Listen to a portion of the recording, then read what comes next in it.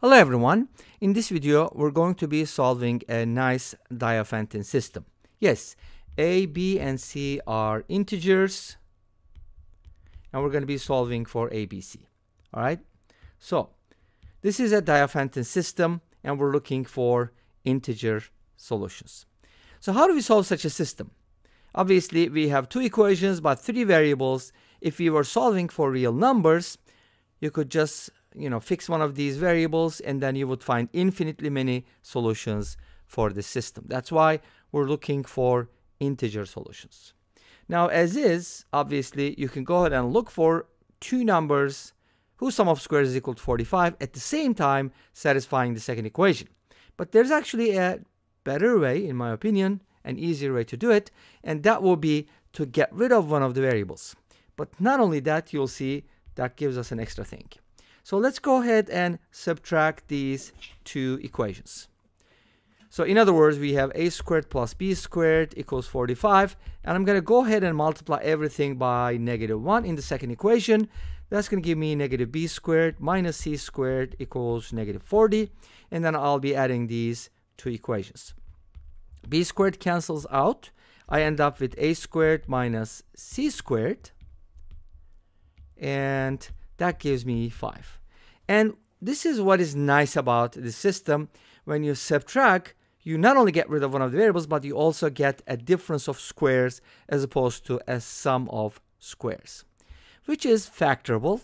That's nice. Obviously, 45 and 40 are not very large numbers, but think about generalizing this to larger numbers, then you would probably want to subtract. Because looking for two numbers, suppose we're looking for two numbers whose sum of squares is equal to 450. I don't know if they exist, but let's say 3-digit, 4-digit numbers, then it will be really hard to go through all the cases. So let's go ahead and factor this. A plus c and a minus c equals 5. As you know, 5 is a prime number and we can only factor it in certain ways. So this can be 5 and 1, or 1 and 5, or -5 and -1, or -1 and -5. Those are all the cases that you can factor these two factors. Okay? Now, where do we go from here? Each of these is going to give us a system. So if you think about it, let's just pick one and then we can apply it to the other ones. A plus c equals 5 and a minus c equals 1. Now when you add these two equations and divide by 2, you're going to get the value of a. So a is 5 plus 1 divided by 2.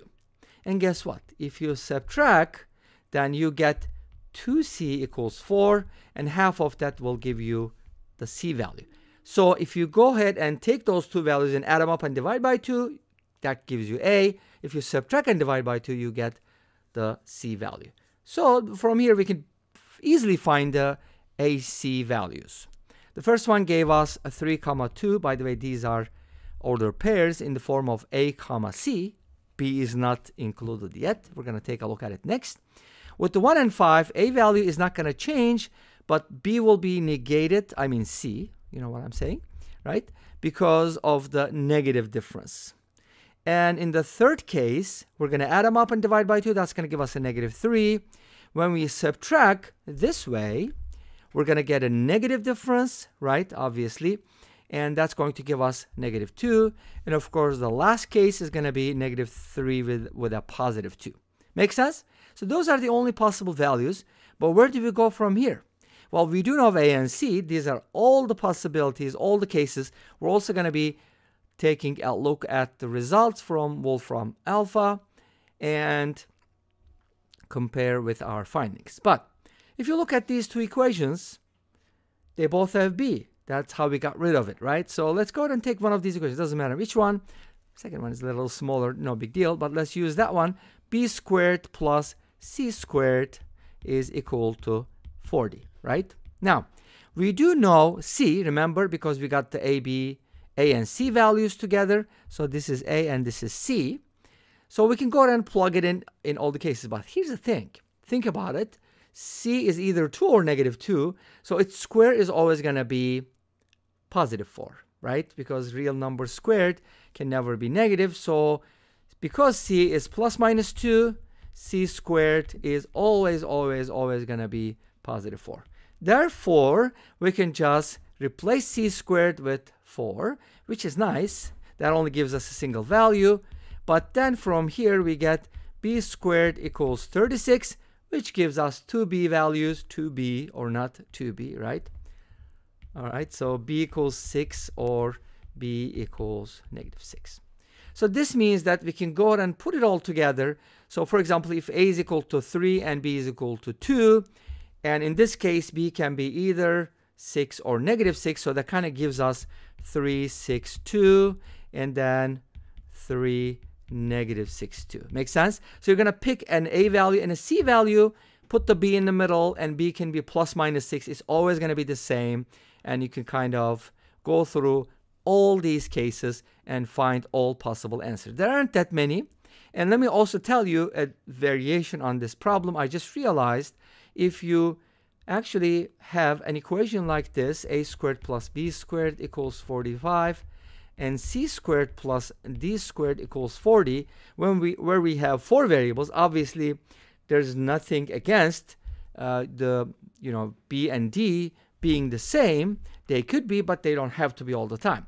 But if you think about it, this problem is actually kind of like a subset of the solution set. And if you plug it in or try to solve it yourself, you're going to get more solutions, obviously, because we have less restrictions. Make sense? Okay, let's go ahead and take a look at the result from Wolfram Alpha, and then we're gonna finish up. But think about this problem. Can we solve this problem in a different way? So what happens, for example, if you add these two equations, you're going to get a squared plus 2b squared. That's not very helpful. But another thing you could definitely use is modular arithmetic. Let's briefly talk about that. So for example, you can look at this equation in mod 2. For example, 45 is 1 mod 2. Can we get the sum of the squares being mod 1 in being 1 in mod 2? Look at all possibilities. Of course, if you go to higher mods, it's going to be a little easier. For example, you can try mod 4 because 45 is going to give you 1 again, but 40 is going to give you 0. Or you can try mod 3, mod 5. Prime numbers are a little better most of the time. But anyways, that's just an alternative for solving these kinds of equations if you want to individually look at them. Now let's go ahead and take a look at the results from Wolfram Alpha, and we'll compare our results. And as you see here, the integer solutions are a equals plus minus 3, b equals plus minus 6, and c equals plus minus 2. And this brings us to the end of this video. Thank you for watching. I hope you enjoyed it. Please let me know. Don't forget to comment, like, and subscribe. I'll see you next time with another video. Until then, be safe, take care, and bye-bye.